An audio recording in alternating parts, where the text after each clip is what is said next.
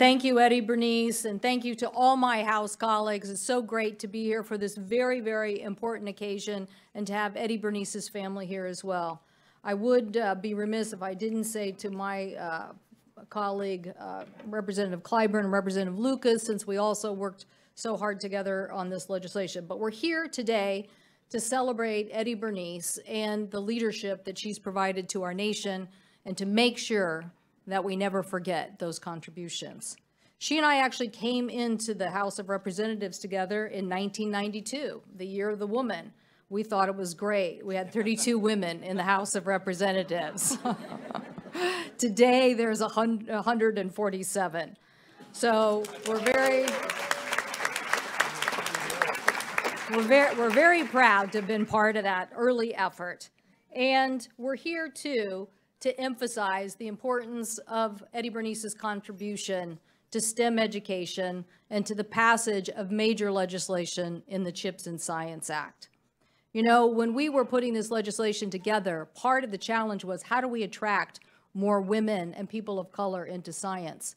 And the thing we heard over and over again from the research was you have to get people who look like them to attract them into the field.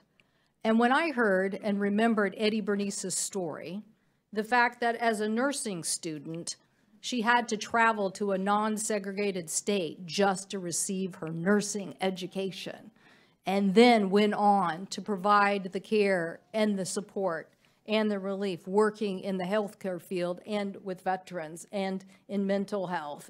I thought, this is the person we need to put on a pedestal.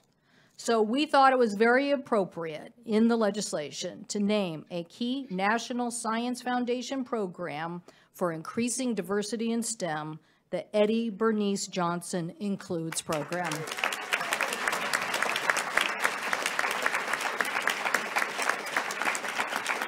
This program will continue to bear your name, to tell your story, to attract the next generation of STEM women, and to be a reminder to our colleagues of all the STEM legislation that you have helped pass, including the Bipartisan Minority Serving Institution STEM Achievement Act and the Bipartisan STEM Opportunity Act.